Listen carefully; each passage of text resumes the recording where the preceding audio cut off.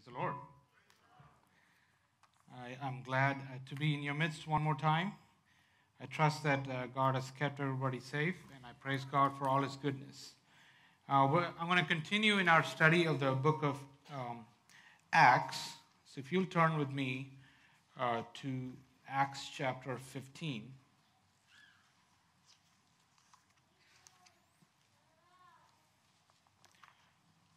Acts chapter 15. I'm going to read the first verse.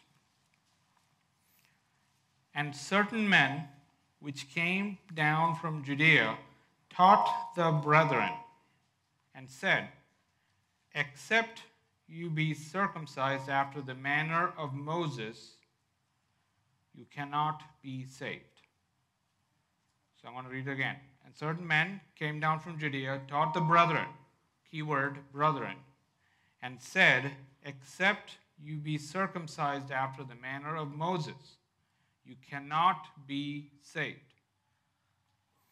So I'm going to continue. There's probably a few more things we could touch on from chapter 14, but given what Minu spoke about a couple of 3 weeks ago, I wanted to continue in that same topic. And if God leads us, we go back to chapter 14. Otherwise, we'll keep going. But if you remember, Minu spoke about grace and laws, and he talked about the different types of laws, and that there are 600 plus laws that were given in the Old Testament, right? So one thing you'll see as the church in the New Testament is progressing, after the church was birthed, and as it was progressing, there also started to enter into the church some false teachings. Okay, so now we're exactly at the midpoint of the book of Acts. There are 28 chapters, and this is the beginning of the 15th chapter. So as the church is now being established amongst, growing beyond Jews only, right, and now being established amongst the Gentiles, there's some certain pushing and pulling about how now, because it's a new territory, right? They've never had Gentiles. Like, if you remember, these Jews were not even supposed to eat with the Gentiles, right? We covered all of this when we talked about Cornelius and all of that. They were not even supposed to eat with them or have any association with them. They considered themselves separated for God. And so when now these Gentiles are now becoming Christians or followers of Christ, there was a tension on how are we going to, what are we going to tell them about day-to-day living and day-to-day Christianity. Okay, you all with me? So, and as you see, this last few times we talked about how everywhere Paul went, the Pharisees or the Jews who did not believe in the gospel, right, they were envious or jealous, and they were trying to persecute Paul and Barnabas and prevent them from spreading the gospel. So when the devil saw that tactic did not work, he introduced a different tactic, which was, okay, maybe we just change the teaching a little bit. Maybe we change the gospel a little bit, and that will keep them away from the grace of God. You all with me? So all of these are just tactics that the devil uses to keep us from coming to the fullness of the knowledge of Christ. So as Pastor John Verghese was speaking a couple of weeks ago, he spoke about rat poison, right? He said, well, rat poison has entered into the church teaching so that 99% of rat poison is actually fit for human consumption. It's just a 1% that's going to kill you, right? So it's the 1% that's been killing the church. So the same thing in different formats has been entering into the church from the first century until now. It shows up in different ways, but it's the same tactic. The goal is to keep us away from knowing God fully, and His grace, experiencing His grace fully. Okay, so what we're talking about here is that the Jews now from Jerusalem, now they're coming to these places where people are becoming Christians, right? These Gentiles who are becoming Christians, and they're telling them, you have to be circumcised and follow all of Moses' laws, 612 of them, and only then you can be saved. It clearly says that you cannot be saved unless you do these things. So the problem with that is they are saying that the grace of God or the work of Christ is not sufficient to redeem us from sin, that they had to do these works also. You all with me? So but what it also shows is that they did not understand the gospel. They did not understand what the gospel is really teaching. If you're going to teach something like this, that means you never understood the gospel in the first place.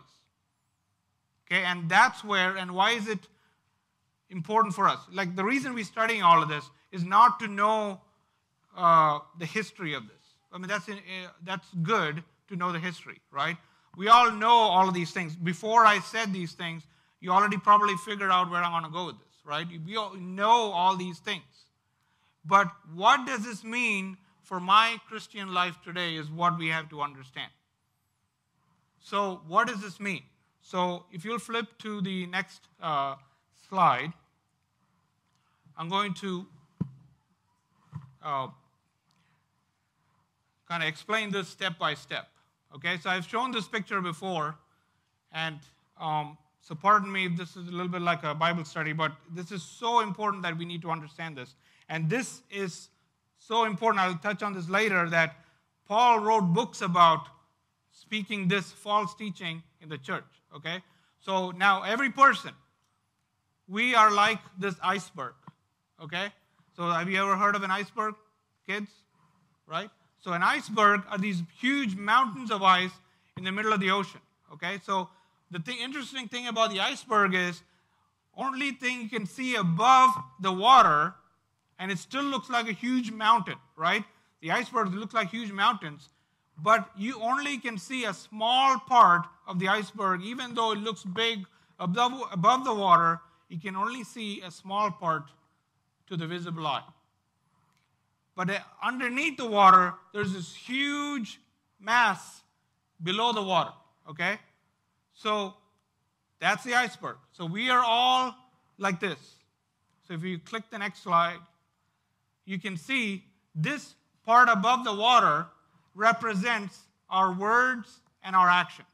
So everything that we know about each other is represented by what? The things we say or the things we do, right?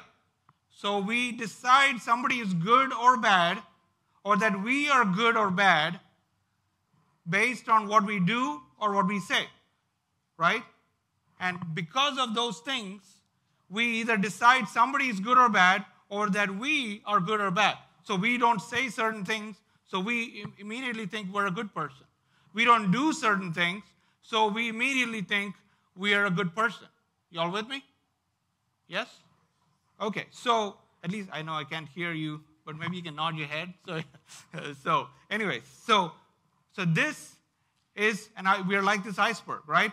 But we know, and God knows, there is so much more to us that nobody else can see. And many times, we ourselves cannot see the part below the water, okay? And go to the next slide. So I'm going to explain this step by step. So these, because we don't understand what the law means and what it means in connection with the gospel sometimes, and we're confused, like, should I be following the law or what is going on? Did God say those are not important? No. See, God gave, before Christ came, there was no solution for the part below the water, okay? There was no way to fix our heart before Christ came.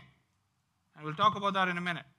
But until then, he introduced the laws to show Israel as a separate people for himself, and he gave these laws and said, follow these rules so that you can be righteous in your words and actions.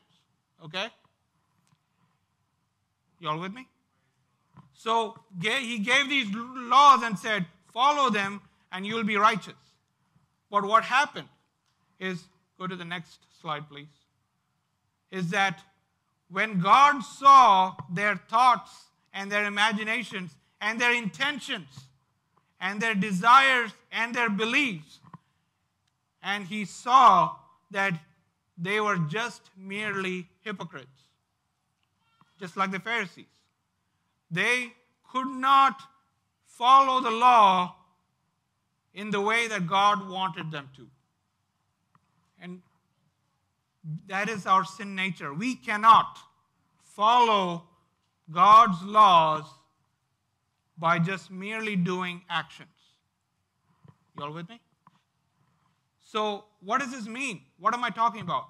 Because when it says Christ came to fulfill the law, what does that mean? What it did was showed us what God's laws really were. It's not that these Levitical laws were now all of a sudden irrelevant, but he showed the part underneath the water. Okay, so if you go to the next slide, that is the fullness of God's law. So that means when God said, do not commit adultery, he's saying, don't just not do it physically, but also, in my view, if you look at a woman and commit adultery in your heart, you've already committed adultery in my eyes. So he just showed us the whole thing when Christ came. You all with me? And this is what, so love your enemies, right? The Old Testament law is what? Eye for an eye, tooth for a tooth, right? Get revenge for what somebody did to you. But in the New Testament, it's love your enemy as yourself. Don't hate your brother. Don't call him a fool. All these things we covered when we covered the Sermon on the Mount, right? So this trips us up. So what happened is this rat poison of legalism has entered our churches from generation to generation. So what happened was that now, instead of seeking to fulfill God's laws, that means seeking to be like Christ, that our thoughts and imagination, intentions being sanctified and being transformed, we've gone back to legalism, saying we just had to do certain things. And then we're holy and righteous. That's the rat poison that's entered our church. So all these things we've been talking about, right? Justin spoke about, the characteristics of a ideal church. Why do we not desire those things? It's because we think we're righteous and we only look at the part above the water. You all with me? We spoke about all this thing, giving, tithing. We only care about giving 10% barely because we think those things part above the water is enough to be righteous. But God is seeing when you give the 10%, he's looking at your thought and intention behind it, and he's saying it's almost as if you didn't even give because you gave it begrudgingly. I don't want your money. God is saying, is not the cattle on 1,000 hills mine? I don't need your sacrifices. We all desired over the lockdown period to come and worship together. But if you are coming here because you can feel righteous about coming to church, and God is seeing the part below the water and saying, I'd rather you just stay at home. You know what I'm saying? This is how we have to look at it. So because of this, Paul is seeing this false teaching entered into the church. So he wrote to the Romans. If you read Romans, all of it, but 6, 7, 8, you understand what he's saying about this. Or he wrote Galatians and parts in Ephesians and Colossians. When you read and study those things, you understand that we have gone back to legalism. We made all these rules, and we have made 613 Malayali Pentecostal laws instead of the Levitical laws. And as long as somebody fits that box, they're holy and righteous. As long as we fit this box, we think we're righteous. But God is looking under the water and He's saying, you're lacking. The Christ nature has not been produced in you. And He's saying, I want you to meet the standard of the Sermon on the Mount. Then who can be holy? Who can be righteous? If we measure against the Sermon on the Mount, we're all lacking. We're all short of the glory of God. We're all short. Our righteousness is filthy because nobody can meet the standard. You all with me? That's why Paul is saying, so does that mean we should keep sinning because there's no point? Is that the point? Is that, okay, so, I hear this all the time, right? You're a sinner, I'm a sinner, what's the point? Let's just keep doing it because nobody can meet the standard. But if we think that way, we have failed to understand the gospel. We have failed to understand why Christ died for us. Okay, so now, and I'll come back to that, but if you go to the next slide, I wanted to make a couple more points just to illustrate this. So, just an example of these things the way we think about it, right? We do all these works. We come to church, we speak from the pulpit, like I am, or lead worship. We do work tirelessly for the church. We, attend meetings all week long, speak in tongues. We pray, do all these things. All these works, we pile up and pile up and pile up, and we think we're holy, and we think we're righteous, and God is putting on His weighing scale, and He said, can you hit the next slide?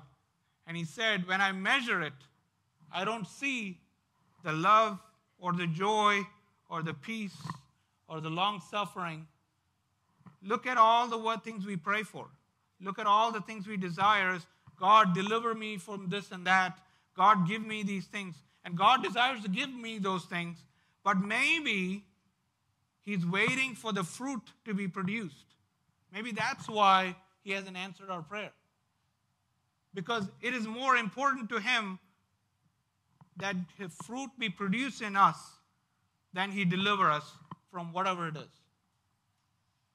You all with me? We changed the gospel and said we have to go to God. God can answer all our prayers, but we failed to say this side of the gospel. Because we teach our children that they can get saved when they're teenagers and then you're all set for life. Or that if you just join the worship team, that to me, that looks like you're doing good in life. If you join, whatever, go do some ministry, we fool ourselves to say, that's enough. That means that you're doing good. But God is looking below the water and saying, we are lacking, right? But who can be righteous? That's why Paul at the end of Romans chapter 17 said, "O wretched man that I am, who will deliver me from this body of sin?" Who will deliver me from this body of sin? What does it say in Malayalam? Ayyo arishta manushan. He's realizing that he cannot meet the standard. He can't meet the standard of the Sermon on the Mount. I can't love my enemies as myself. I can't stop the temptation from coming into my mind. I can't stop doing all these things that I'm not supposed to do. Who will save me from this wretched man that I am? But this is the point of the gospel. This is why God saved us. So He can transform us to obey God's laws. Okay, so, and for that, and the key is in Romans chapter 16.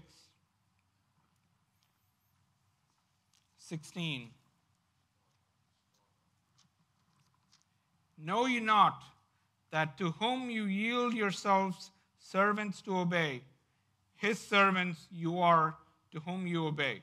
whether of sin unto death or of obedience unto righteousness. So who we yield to, go to the last slide, who we yield to, okay? That means it's like when you come to a traffic sign, yield, what does that mean? Let the other person go first, right? So when we yield to the Spirit, see, the other thing we've been talking about, and the worship team, please come forward, is also about Saul and David. I spoke about that a few weeks ago, about the flesh and the spirit, right? All of these things tie together, because if we don't allow the Spirit of God to work in us, as Ruben was speaking a few weeks ago in the youth group, he said, guard your heart. Guard your heart. That means it's a daily process. We have to live out the gospel on a daily basis. We have to protect ourselves from this rat poison. We have to protect ourselves from believing that we are righteous and holy and better than other people. We have to allow the Spirit of God to soften our hearts, to see Him for who He is, and allow Him to change us and transform us. And so that the part below the water is also changed into the image of Christ. You all with me? It's like Isaac, when he yielded to his father. He said, well, we have the elements of worship. We have everything we need. But where is the sacrifice? See, if we meet God's standard, we are like Isaac. We should have died under the knife. Right? We should have died. But it's not a one-time thing. The things we do daily were worthy of death. But every day, God has prepared us a lamb for us who's taken our sins. Every day, God has prepared. If you're struggling with sexual sins in your mind, God has prepared a ram that can cleanse you of that sin. But if we think you're righteous and holy and continue to struggle with those things and not allow the Spirit to transform us, we're going to remain in our sin. We'd say that I don't love my brothers like I should, and we think we're righteous and better than somebody else, then we're still in our sin. But God has prepared a ram in the thicket to transform us, and that the part below the water is also changed. So let this rat poison not poison us. Let us come back to the true gospel. May His name be glorified.